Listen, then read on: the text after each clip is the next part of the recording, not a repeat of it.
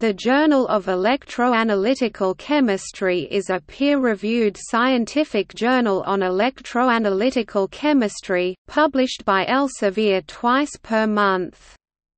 It was originally established in 1959 under the current name, but was known as the Journal of Electroanalytical Chemistry and Interfacial Electrochemistry from 1967 to 1991.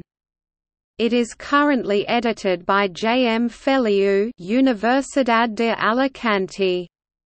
The journal is associated with the International Society of Electrochemistry.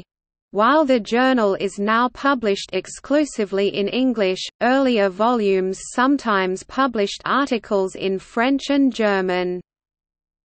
The journal, which the New York Times described as a specialty publication not widely circulated, in 1990, became more broadly known in 1989 when Martin Fleischmann and Stanley Pons published a description of their controversial cold fusion research in it, withdrawing their work from publication in Nature after questions were raised during peer review there.